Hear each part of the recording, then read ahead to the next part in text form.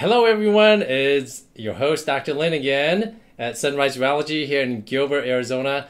If you are wondering how do we get these awesome pictures of the human body and who is responsible for that, I have your answer right here. Let me introduce you to Deborah Hewitt. She's a radiology technologist, right? Yes. Not a technician, but a technologist. Right. And we have crossed paths many times in the operating room where you come in and take x-rays for my cases. Yes. So let's start with what is a radiology technologist, and we'll go from there. Before I start, I want to invite everyone who's watching to ask any questions in the comments, and we will try to answer them either live or on the replay. We will try to answer them afterwards. All right, so let's figure out what is a radiology technologist and go from there. All right, well, what we do basically is we try to take the highest quality images we can provide. Well, at the same time, our job entails a lot of patient care, actually. So it's both technical and you have to have empathy. So we're trying to get those pictures. Patients are often not in good condition when they come to us. They might be in pain. They might be worried. So you have to kind of take care of the patient, but also we have to get phenomenal images. So you're at the bed. So part of what you do in your role is that you are in the hospital setting. Yes. And then somebody orders an x-ray, and then you have to go to either the OR or the bedside to get those images. Correct. So we go to the ER, we go to the inpatient rooms, we bring inpatients down to us, we also do outpatients, and we go to surgery. So you cover everything. Everything, yeah. And we also do fluoroscopy, which are the live x-ray exams like upper GIs, VCUGs, lumbar punctures. And stuff that we do in the operating room, because sometimes we're using x-ray during urologic procedures, and Correct. then you are there to assist us to position the Correct. x-ray machine to make sure we get the optimal images so that we can continue on with our operation. Right. So we're kind of moving between the kidney and the bladders. That's right. Yeah. And so tell us a little bit about yourself. I know this was not your first job. No. You kind of took a circuitous route. I took the long road. First, I was a flight attendant for 12 years. Which airline? American Transair, best airline ever. Which is no longer in existence? No longer in business. It was an international charter airline. U.S. military was our biggest customer. So we went all over the world. So I've been to, right now, 37 countries and 6 continents. Wow. Most of that I was paid to do, which was fantastic. My usual route was Hawaii. So I got to spend every weekend in Maui for over 8 years. What a life. It was a great life until it wasn't anymore. Sure. So all good things come to an end. And after 9/11, the airline went bankrupt. We were still flying around in bankruptcy, but they kept reducing our pay. And to me, the writing was on the wall. This airline was not going to make it, and I had to think of what else could I do? What is a safe career? What can't be outsourced? And where could I go that I probably would never be laid off? And so I thought, healthcare, obvious choice. Okay. Yeah, so went into x-ray school 2005, never looked back.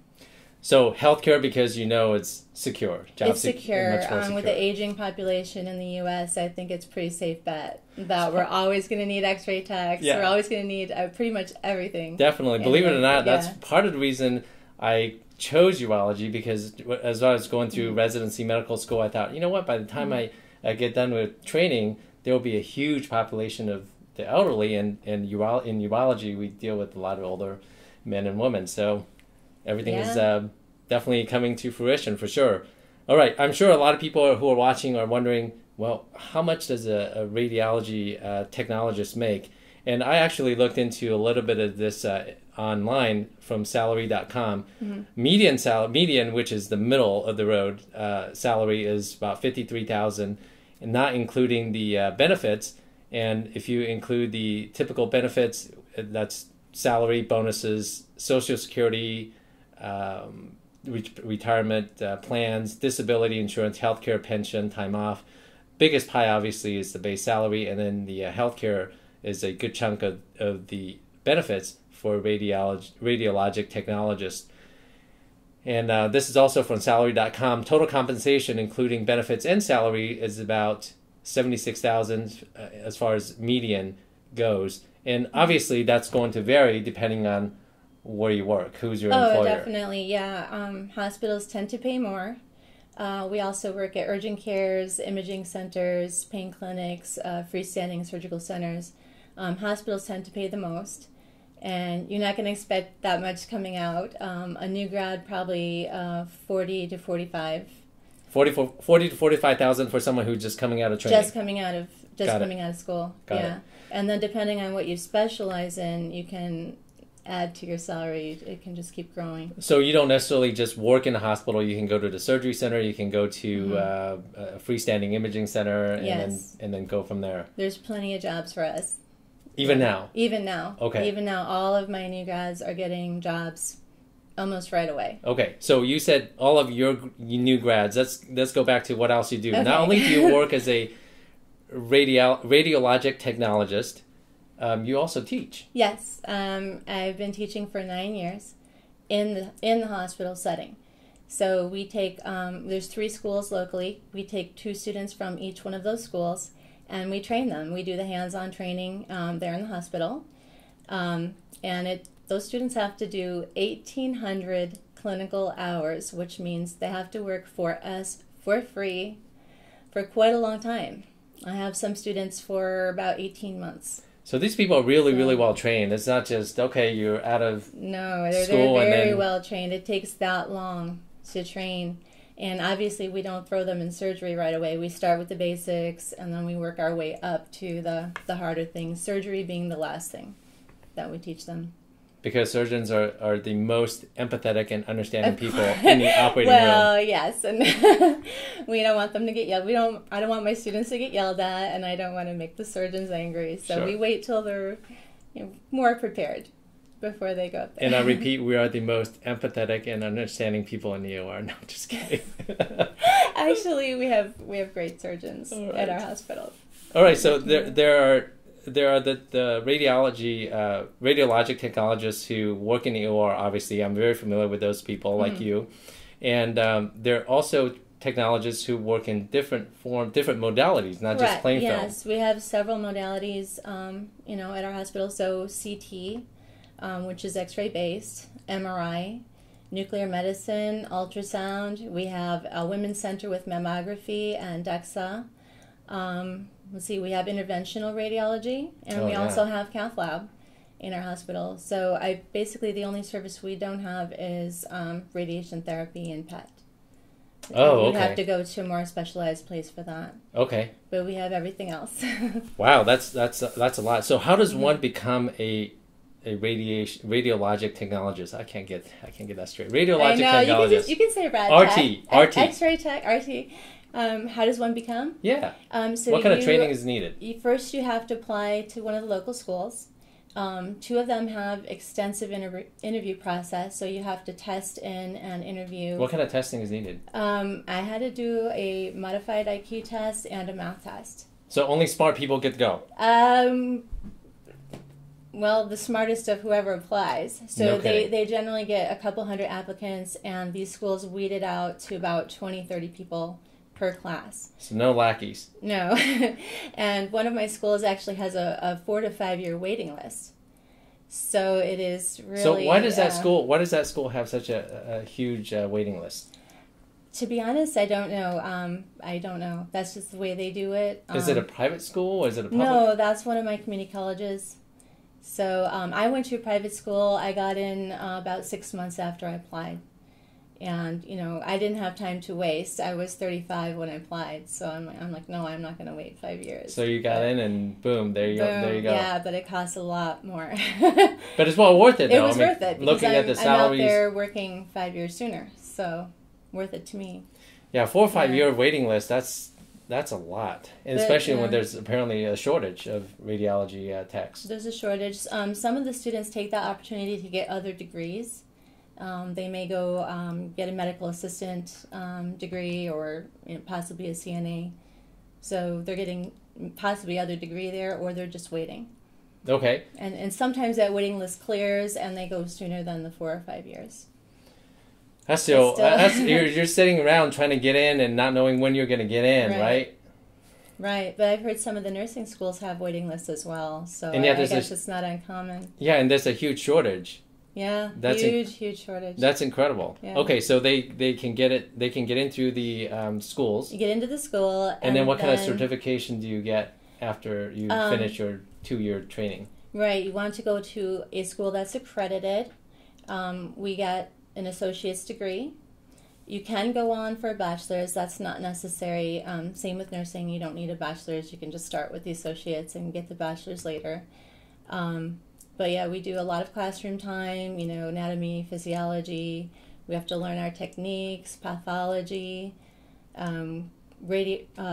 biology, because you have to know what you're doing with what you're doing to the cells in the body. Yeah. When you're irradiating somebody. Hopefully not like the microwave where you're cooking No, too long. Hopefully not like that at all. No.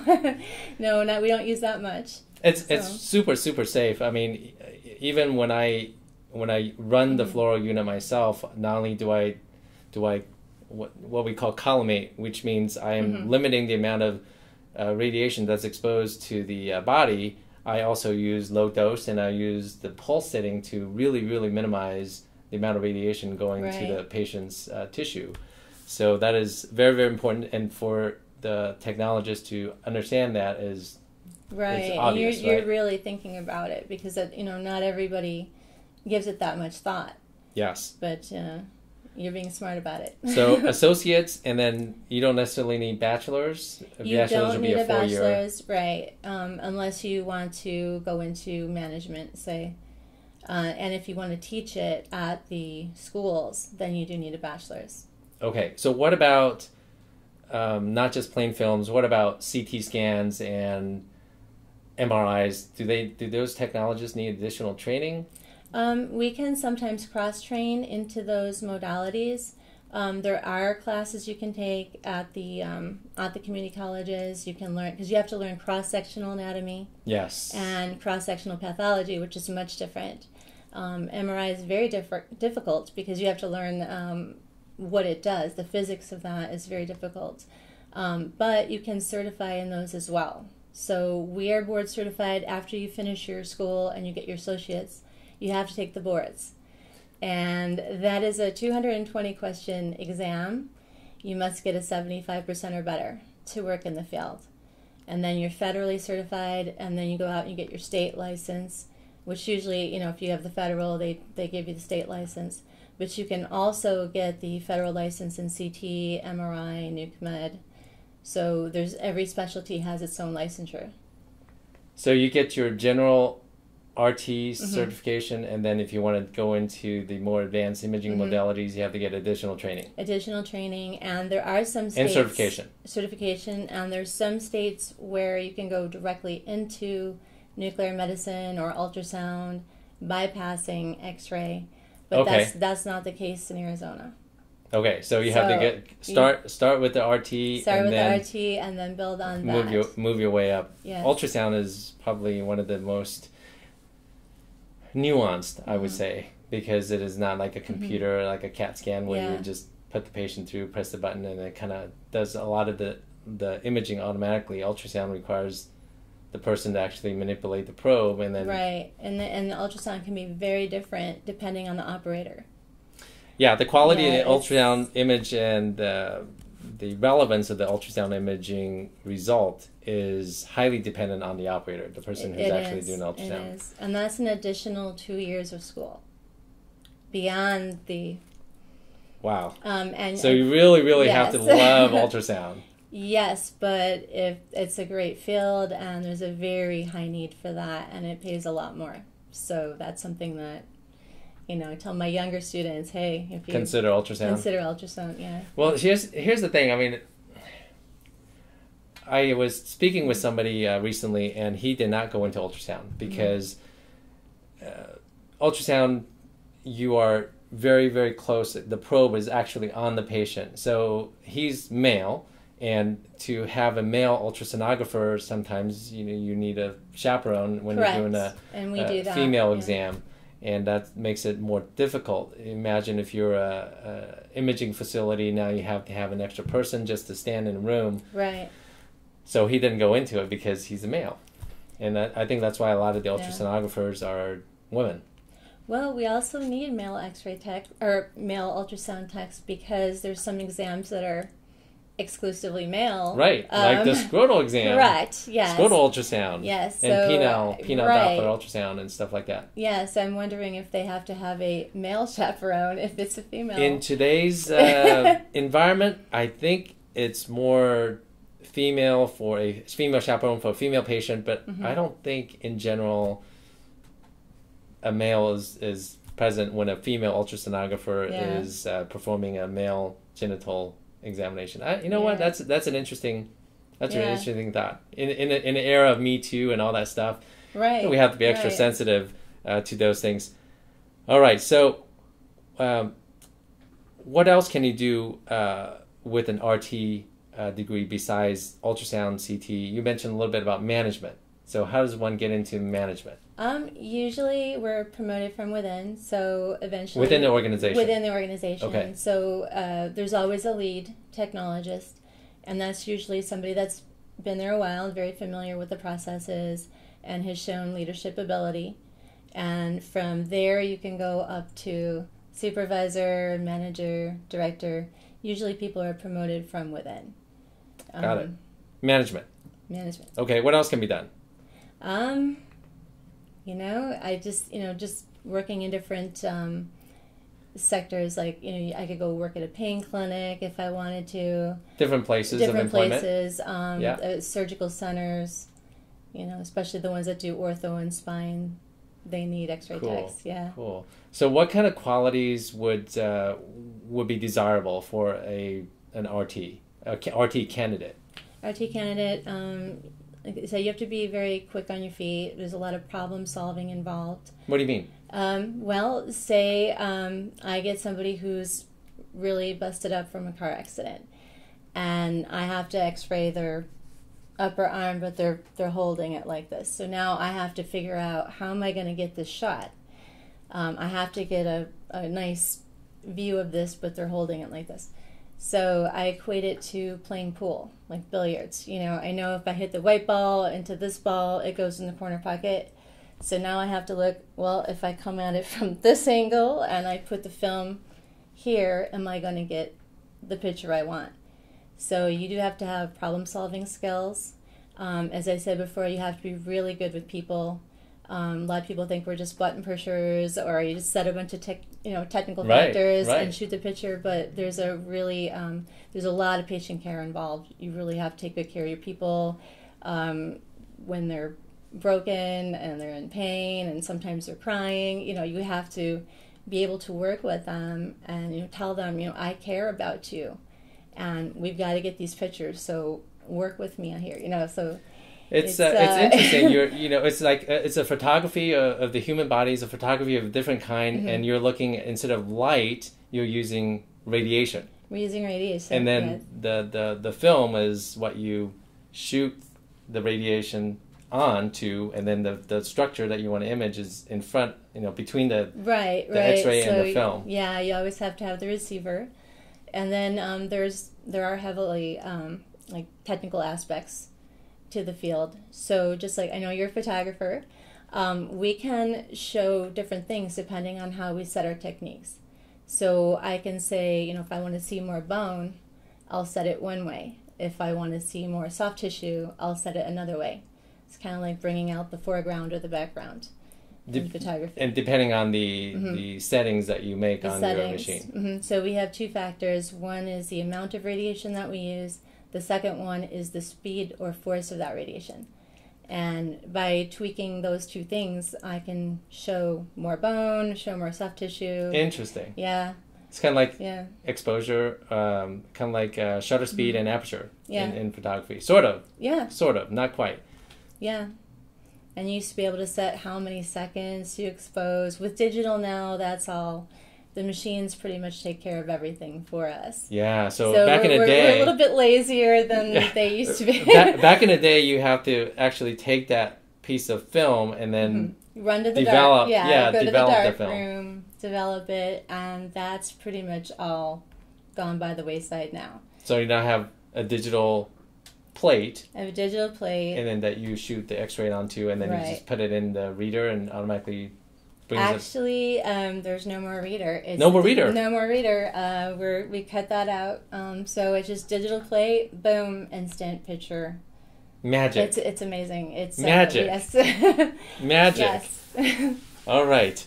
Hello, James. Hello, Libby. Thank you for joining and watching. If you have any questions, please feel free to ask in the comments below. We're talking with Deborah Hewitt. She's a radiologic technologist. Rad tech. Rad tech. And she works at a hospital. She also teaches radiology technology, and she trains other up-and-coming RTs and get them ready for the real world. Prep them for the real world. Yeah. So what are the characteristics of a successful RT that someone who's coming in? What do you think, besides being smart, obviously, to even get into the school, and then being a people person? What are some of the other characteristics that would make them a successful RT? I like to see when my students are really motivated, have an excellent work ethic. You have to be adaptable. Some people just like to get in their comfort zone and just routine. Stay in their lane. And there's so much we do. There's like a huge variety of exams that we do. So I like to see when a student is like really eager to get in on something that they haven't seen before, and just jump in. And I was like that when I was a student. I was like, show me I want to see the craziest things. I want in on all of that. All right. So what are some of the craziest things that you've seen? Well, I would say foreign bodies are probably foreign and this bodies. Is like dangerous territory. No. But no holds barred when it comes to foreign bodies are the funniest things we see in X-ray. Sometimes not funny for the patient, but it's the most interesting for us, for me as a urologist, for sure. Foreign body in a urologic body part, right? So that. So what do you see? What have you seen? Tell us the gory details. Children tend to stick things up their nose or in their ears. So sometimes children swallow things they shouldn't. Seen wedding rings in a child's stomach, beads, toys, Legos. I've seen all that. Quarters, dimes, coins, I think, are the number one thing children swallow. Okay. Followed by batteries. So that could be really dangerous. If you have a talking book, it usually has like a little watch battery. The button batteries. Button battery. And the children pull the cardboard apart and they eat the battery. So those are not a good thing to have in your stomach. And what we have, my kids are a little bit older, but so they won't eat these things anymore. But we have these very, very, very tiny, strong magnets. I can't imagine the kids swallowing them and then having. We've had that. I've had kids swallow those magnets. Yes. That, and then with adults, it gets a little bit more... Adults, yes. Let's talk about adults. A little hairier. They'll put things in different places, usually where the sun don't shine, and it's usually So what's the reason for people doing that? Do you ever get the reason? I don't even want to guess. The funny thing is nobody ever admits that they have a foreign body. When they come to x-ray, they're just walking funny. And, I have abdominal pain. And then we take the picture and we're like, oh, I see. But we never even ask. We don't say, why did you do that? It's not my place. And the RTs are so good. You guys see the crazy stuff on X-ray, on film, and you can't really talk about that with the patient right after they have the imaging. Yeah. You can't, and especially because of HIPAA, you can't go home and say, yes. But pica is another thing. We see adults who, mental disorders, they eat things that they shouldn't. I've had a patient who ate razor blades. And, ooh, ouch. Ouch. And another one who ate a TV antenna. So things like that, it's... yeah. Wow. Unimaginable. Just when you think you've seen it all, something else will come along, and we as urologists, we always like to sit around the table and compare some of the craziest things that we've seen stuck in urologic parts. But that's a discussion from another time. Yes. Well, is there anything else you would like to share with our audience? Anything else that you think we missed? I think we pretty much covered it. All right. So how do people get a hold of you to learn more about RT? I will probably put this link on my Facebook page. There you and go. If anyone has any questions, I'd be more than happy to answer them. Wonderful. And especially about the 3 schools or how you get into the schools or anything more about the career. Sure. I'd love to discuss it. Yeah, wonderful. Let me turn to the comments here. Okay. James asks, I love when a rad tech says, hey, I know you ordered, but I see this. Do you want? Love the critical thinking. Okay, so basically... Oh, yeah. Yeah, can you address that? Yes, so when we're working with ER patients, sometimes we'll catch something a little bit further up. You know, say they order a wrist x-ray on somebody that has a broken wrist, but I'm seeing something here. I might... So somebody orders an x-ray of the wrist, and then when you take the x-ray, you see something else. It's further up, and Got it's it. not included with the wrist. So then I will call the ER doctor, and I'll say, hey, I got this. Do you want a forearm? Wink, wink.